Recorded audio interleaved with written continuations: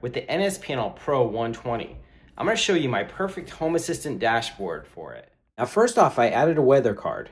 And then the status of my ADT Pulse system, I'm able to arm it from this panel. Then I added a light group for the living room and a control for the roller shade.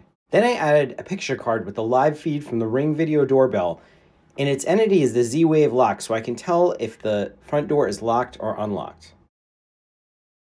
Now when I turn on the lighting group, I have an automation that sets the dim level to 80%. And the roller shade's a simple on-off command.